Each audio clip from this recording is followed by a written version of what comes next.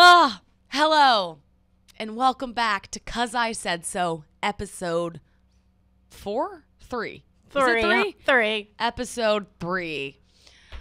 Oh, how time flies when you're having fun. Okay, we're going to start off this episode with a little roll call. Alex Bennett, here. Emily, Madeline, We're here. Content Kim, Kimothy, Kimberly, Kimmy. Come out wherever you are. Oh, I know where she's at. She's picking up her gluten-free banana bread, obviously, as one does during the 1 hour that they have the podcast room booked. Why not spend 15 of it picking up your gluten-free banana bread? Like, Mom, 15 minutes before this, she's like, I'm going to just be like a little bit late because I got to pick up this gluten-free banana bread. Okay, she's been eating this gluten-free banana bread every day since she's been in New York. She's a creature of habit. She finds a place and she likes something on the menu, and my goodness, the girl will be back every day to pick up that same exact item. I think we have like obsessive personalities in that sense. I got that trait from her. Why the banana bread, you might wonder? You know, I don't know the answer to that. She takes a lot of gluten-free allergy tests, like a lot of them, like 1 a week type thing. And if she took 10 and even one of them said you've got a gluten allergy, she's like, I'm definitely gluten intolerant.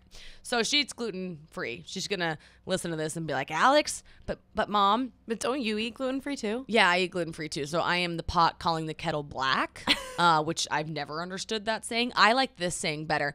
Don't throw stones at a glass house. That analogy makes like a little bit more sense to me. What does that mean? Like, don't. If you're that, why make fun of that? Like, or if you do that, don't throw stones at a glass house. Like, don't. Google it, guys. Google what it means. I'm gonna do the intro without my darling co-host because, well, she's picking up food. Time's a ticking. Time is ticking. So we're on YouTube. Hello, YouTube. We're also on like everywhere you listen to a podcast. We're on all those platforms. Like, comment, subscribe, send it to a friend. I don't know. Do what you guys do with those things. We appreciate the ratings, though. Thank you for that. Gesundheit. I don't know. There's a couple housekeeping things I want to review with you all. The first one is I really want an intro song for this. And here's my inspo for the intro song. Okay. It's The Temptations meets Stevie Wonder, specifically signed, sealed, delivered, meets Nelly, hot in here, dun dun, meets Lil Wayne, any of his songs. And then you take the 4 of those, mash them all up. Yep, that's 4 guys, women power.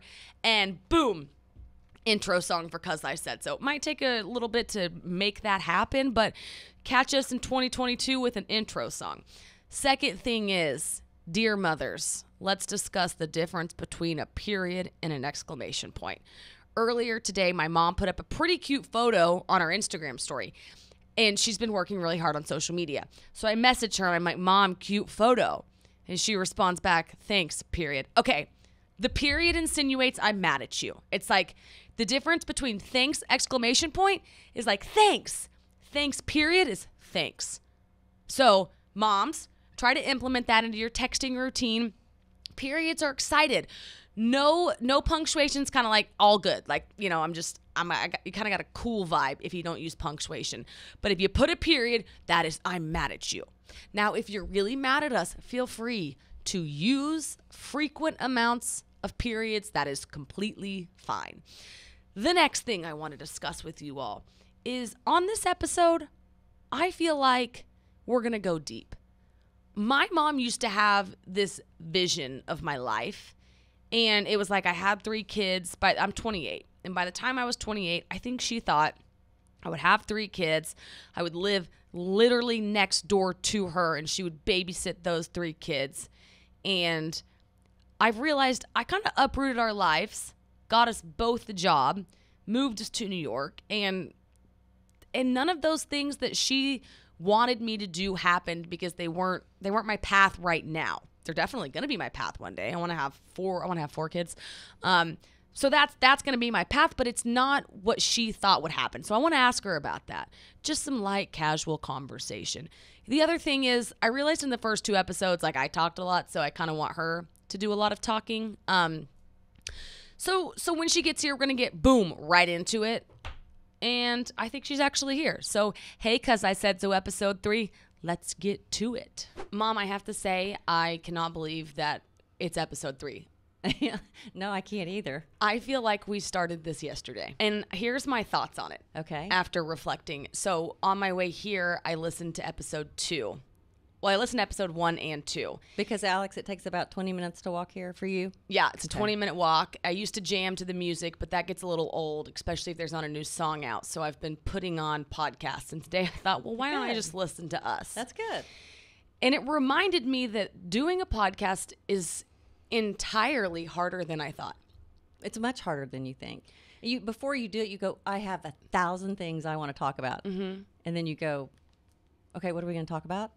And really, what am I going to say about that comes off clear? Yes. And what do I want people to get out of it? That's right, yeah. So this time we have no notes. We've been over planning, probably to a fault. But that's the way I think anything works, is you plan a lot. You have to iterate and you have to figure out what works for you. And this time we're trying. Are we pivoting? We're pivoting. Okay, yes, I like Kim that. loves the word pivot. Mm-hmm. This is a pivot. Episode 3 is like not planned. I have a couple notes on my phone, but it's pretty much a shoot from the hip. Okay. That's what you're good at. Yeah, but we're going to turn this a little bit on you because no, not in a bad way. I noticed that I probably do most of the talking, or at least I did in episode 2. Okay. And I want to know, like, is there anything you want to say? Is there anything you want to talk about? Well, that's that whole thing of I have 1,000 things to talk about. Now you're just throwing it at me. Well, I just didn't know. Like, one of my friends texted me, was like, trust your mom. Like, I feel like you, every time she starts to talk, you're like tensing up, or not tensing up, but you're like, and it's like, she was like, Alex, do you not trust your mom? And I was like, I do. I actually, there's nobody, like not one person I would rather do this with than you. Oh, that's sweet. And I realized too, I was like, I've looked up to my mom my whole life. Like, when I look at you, I think of stability. Like, I think of all these things. And then we get in this podcast room and I'm like, what is she going to say? No, you've been very nervous about everything I've said. I know. Yeah. I'm walking on eggshells this last month. And that's not fair to you. No, it's really not, but I'm getting through it. Well, that's not, no, and see, I don't like that. So today, Mom, what do you want to, what is something that you would want to talk about? Well, I love to talk about all the fun things that are coming up around here. I mean, I get so excited in New York City, all the windows that are coming up for the holidays. I love to decorate for the holidays, and my husband hates it. You don't want to talk about this. No, I do. Wait, it's funny because it's so cute because you love New York City and you have a ton of energy. Like, you can sleep 1 hour and you're the most energized person I know from 5 a.m. to 11 p.m. Yeah, and you can tell. all you want to do is go look at these windows, go to these certain coffee shops, go to a play. Like, you're so cute in New York because you want to do everything. Yeah, so I'm going to tell that story too. I bought a ticket to go to a play by myself, which is not weird because I'm here by myself. That's a little weird. Not really. And so I was going to go see To Kill a Mockingbird, but then Alex was being hard on herself and was going to make us re-record a podcast that night. So I had to give away my ticket. Well, everyone in the office was like, you only have one ticket? I'm like, yeah. And I said, why wouldn't you want to go by yourself? And they're like, that'd be weird. And then who am I going to talk to afterwards about it? I'm like, anyone else that maybe has gone to see it. You've been, okay. So no one took my ticket, and we didn't even use the podcast that we did that night because Alex didn't like it either. So we had to come in the next day and re-record. So I missed my play for nothing. Sorry, Mom, but that's going to happen a couple more times. If the podcasts aren't good, we got to redo them. I know. It's I our agree, craft. I Like, it's agree. a reflection of who we are. Now, back to you buying a solo Broadway ticket. I think that is hilarious because I will go to dinner alone. I'll go to a movie alone. You cannot catch me going to a Broadway play alone. I think that's adorable. You've been to a concert before by yourself? I'd rather go to a concert or something than a movie. I'd feel scared in a movie by myself. And you wouldn't feel scared at a Broadway play or a concert? No, it's live and alive. Yeah. Yeah. What concert did you go see by yourself? Rod Stewart in Las Vegas. That is so cute. Mom, And the girl next to me was by herself too. that Because her husband was in a meeting or something, and so she was young, and I was like, all the girls kind of rushed the stage. And I said, if you go up there and give me your phone, I'll take your picture. That's so But mom she didn't of get you. the nerve to go up and do it till it was too late. Tell us like your 3 favorite things. Like what makes you so excited in life? Well, just being around my family makes me pretty excited. Yeah, Just whenever you and Michael are in town, I'm like, yay, and Graham. And Kristen too, yeah. My my mom loves my brother's girlfriend. Yep. I do too. Like she's awesome. I love your husband too. No, well, of course, yeah, Yeah. but we're married, so he's solidified. But my brother's girlfriend looks a lot like if she was sitting here, she's like the 3rd member of the family. But you get so happy if all 4 of us are home. No, I'm so happy. You are so excited. Yeah. That is your Super Bowl. So that's number 1. What is number 2 and 3 that makes Kim happy? Traveling, I love to travel. And I love the holidays. And that's why I love to go see all of Rockefeller Center and all the windows. I love that. Well, you're not getting anything for Christmas Why? because because there's like a shortage, and there's also a shipping shortage of everything. What's it called? There's supply. Like, Delayed? yes. But A Mom, supply chain. Supply chain. Yeah, it's not good. Mom, why you can't just declare like no Christmas? She can. Yeah, I can. She can and she will. I will say, so the only way that my kids get anything for Christmas is if they still act like they believe in Santa. I do. still, Mom, I still very much believe in Santa. Good. I remember though, we were sitting in a movie on Thanksgiving and it started hitting me and I thought, is he real? And then I kept looking over and I said, Mom, I can't decide if Santa's real. And Dad was like, shh, we're watching a movie. We were in the theater. I said, Dad, I can't decide if Santa's real. And he said, if you don't believe that he's real, he's not ever going to come. So I still believe every time that Santa is real. And we still put out cookies. We put out milk, the whole thing. So when they were young and in kindergarten, or when Alex and Michael were young and at preschool, they would send home reindeer food, which would be glitter with oatmeal and some other stuff in it, and they would take it out at night and they would put it out on the driveway for the reindeer when they came. So we've just kept doing that, and even as they gotten older, they all, including my husband Joe, take a big container each of the food, and they take it out, and now they just get in a fight and they throw it at each other, so it's all over the We'll front do yard. a whole sewed on Christmas. Yeah. So you're not giving out any Christmas presents. Well, if you all don't tell me now where I can order them, then I'm not. And I keep asking, and no one's answering me. You haven't asked me one time what I want for Christmas. You want me to tell you right now? Yeah, I put it in the family group text, and everyone just ignores me. I want a long coat. But I think you're going to need that coat before December. I'll accept my Christmas gift prior to Christmas. But then you're going to say, since I don't have anything to open, you could get me this. No, I'm not going to do that anymore. I'm older than that, Mom. Okay. All I want is... actually, you know what? This is going to sound so cheesy, and people are going to be like, liar. Ever since COVID, literally all I want is like to watch Christmas movies and to hang out with the family. Liar. No, I'm kidding. Okay, well, what else do you want to talk about? You get to pick. Well, give me a couple of prompts, and I'll tell you what I want to go with. Well, I mean, here's one of my things I wrote down. okay, you say it, and I'll tell you. If you prompt it, I might go with something else, but it might give me an idea. So go. Okay. Okay. So here's the main basis of what I was thinking. If you think about our life 6 to 8 months ago, you were living in Oklahoma, and I was coming home to make TikToks of you. Mm-hmm. And I would just film you in your element at home. Maybe we were going out to dinner or something in Oklahoma City, but we just lived life there. Fast forward to now, this was my dream to work here. Mm-hmm. But ironically, like, you're how I got here. You're what made me stand out, was like me filming my mom and my relationship with you. And things completely changed. Mm-hmm. Sometimes you have to think about where you came from to realize where you've gotten. And I wanted one of the things I wanted to ask you, on the off chance you didn't know what you wanted to talk about, was, does your life look like what you thought it would at this point? Is this where you thought you'd be at 58? Oh, absolutely not. No, I did not think I'd be here at 58, but it's been an incredible gift. And first of all, I want to say this. It's not because of me that you got here. It's because I think it's the way that you edit everything that makes it so great. Like, That's nice. I could say anything and you could edit it, make it look pretty good. That's nice. That's good.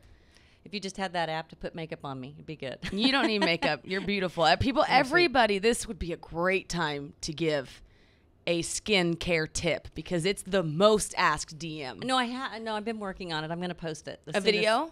As soon as somebody helps me. Stay tuned. I'll help you, Kim. Thank you. Yeah, Stay Madeline tuned. will Yeah. help you make it. But Mom, give like a one tip to everybody because everyone always says you look so good for your age. Like, what's one you can give right now? I just think that young people don't wash their face at night and take their makeup off, and that's huge. To wash your face and get your makeup off, that helps a lot. Growing up, my mom always said, never go to bed with your makeup on, and the first thing in the morning, wash your face. I don't care how tired you are. Yeah. Wash that face. That does help. Now I can't go to sleep. No, you feel so gross. You gotta wash your face. Girl, wash your face. I hated that book. I couldn't get past page 5, but wash your face. That's not nice. Well, sorry to the author. I don't even know who wrote it. I didn't think it was very good, though. Well, it wasn't good for you, but a lot of people probably got a lot out of that book. Yes, and for those people, I think that's incredible. That's good. So, no, I think having your life change like that when you don't really expect it or have anything, I mean, like I really didn't do anything to get here. It's just kind of a gift. Yeah, there's a lot to be thankful for. A lot to be thankful for. And I've had a lot of my friends sending me inspiring quotes. That is so nice. Yeah, it's really nice. And those are really helpful. Like when they text me and say really positive things and just really have your back out of the blue, that's the most incredible thing. Because reaching out to people when they don't expect you to is huge.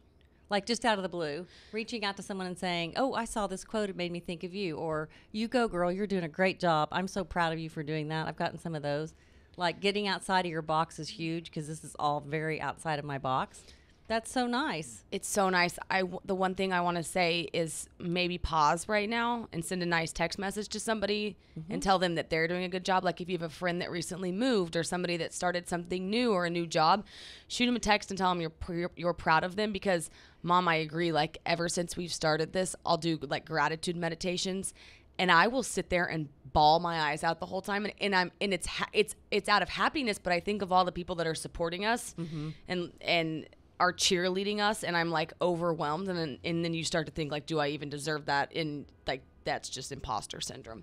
Okay, here's my other question, Mom. So do you find anything about this job frightening, or like is there fear around it for you? Putting yourself out there, the comments, failing, like any of that? Yeah, so putting the social media posts out there is stressful because it's taken me a long time to get it, but it doesn't scare me now that I've done it.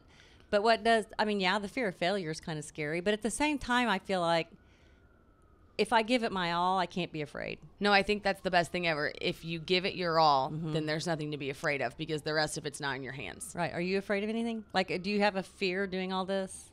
Yeah, my fear translates into pressure, though. I'm always afraid of failure, and I'm always afraid of not... This is interesting. I'm always afraid of not giving it my all. Like, I'm always like, did you give it every single thing you could today? But sometimes I end up pushing myself too hard, and I know about myself that's a detriment for me. Like, I know my brain needs to work, and then I need to take a break for an hour, and then I need it to work again. And sometimes when that hour break comes, I'll power through it, even though I know that means that the second half of the day will be less productive. So I end up doing a little self-sabotage because for me, hours don't translate into success. I need to have more productive moments and less like, I'm not working manual labor hours. Manual labor hours are not creative brain hours. They're separate. Oh, I know. I've heard you say like you feel like your time is like this, and it may seem like you're not working all day, but you've worked really hard in that amount of time, and that can be exhausting. Yeah. Yeah. It's just, But you've said that to me. You've said, are you working hard enough or smart enough? Yeah. Yeah. I feel like you had this very specific idea for me in life, sort of similar to the life I guess you could say you lived, where I'm 28 now. You wanted me to already have kids, where I had kids and I live in Oklahoma. Would you say that's true? A little bit. I still wanted you to have a career that you liked. You did? Yeah. Okay. So because I know that you're busy. You like to have things like that. I mean, I still want you to have kids. right. And if you don't live near me, I'll just keep going back and forth. Yeah. Yeah. So right after I graduated college, a year later, I moved out to LA with my husband, Graham. And I didn't feel like you liked me moving away. Would you say that's true? Yes. So my question is, now that I'm here in New York, are you happy that I'm doing this, or do you still think that there was some part of me that should have still lived in Oklahoma, still had a kid, still done that whole path that like I think you saw for me? A lot of your friends are doing that right now, and I think that people who do that all together get closer and have kind of that lifelong friend that way. But you're not the only one that's not doing it. So you wanted that aspect of it for me. Yeah, it's kind of like what you did through college. Right. I mean, how you got to meet all your friends and do the whole thing. Do the thing, yeah. Yeah. So the timeline on that was the same because we were doing the same thing. We had shared life experiences. So that makes sense, and I see exactly what you're saying. So on a different level... I mean, I want you to live by me eventually. Would you rather us live by you knowing I wanted to live in New York my whole life? Like, would you still rather me live by you? No, I think you should get it out of your system. But what if I wanted to live in New York forever? That'd be fine. You don't seem excited about that, I'm though. not excited about it, but if that's what you wanted to do, what am I supposed to do? Okay, let me phrase it differently now. Okay. So the TikTok that, like, took my mom and I off, I guess. The first one I ever really posted was my hair was dyed blue on the bottom, which I do yearly. I love dyeing my hair a color. I also have some tattoos on my wrist. Which you know I hate. Which I know you hate, and you also hate the blue hair. Mm-hmm. You've always hated the colorful hair. What do you think about, like, that being a form of expression for me and you absolutely hating it? I think it's, I don't get it. I think that the hair thing's one thing, it's temporary. The tattoo that's permanent just scares me. Why? Like, I look at these and I've wanted them since probably I was 21-ish, and That's what your friends tell me. I absolutely love them. But that's ink going into your body. Aside from the fact that you think it's poisoning my bloodstream, That's what I think. So that's why I don't like it. you also think they're ugly, though. Like, you don't like them. You and Dad always said growing up, if you get a tattoo, I'm cutting you off. I obviously There's don't- nothing they to don't cut pay off me now. so she gets to That's do when it. I got the tattoos, when I was off the payroll. Yeah. But why? Like, why was that? Because I just don't know why you would want to do anything to your pretty body that God gave you. Like, why would you put something on it? I don't know. But you don't care if other people have them, just me. No, just you. Well, you're my daughter. Yeah. Yeah. I think that's interesting. No, I just don't know. I don't get it. That's all. I'm just old. I'm on old school on that. I'm very old school on that. I do not get it. But what I think I'm trying to get out of you is, do you take it personally? That you're doing that? Yes. Like, do you take that as a reflection of you at all, or are you like, oh, there's Alex again, just expressing herself? No, I just don't get it. You just are like, I don't understand. It just goes over my head, and I don't get why anyone does it You don't understand it at all. at all. I just think this is one of those things where we view it differently. Like, growing up, it was always embedded into my head, like, you just wouldn't get a tattoo. There was just certain things you wouldn't do. But then the older I got, the more I was like, wait, Alex, like the human being Alex, I love the expression of a tattoo. But we're not going to agree on that. We've never agreed on that. But there is something else I want to talk to you about, totally different. So, Mom, a girl reached out that wants to have you on her podcast, and you sent it to me yesterday, and I was so excited about it. Let me tell you why.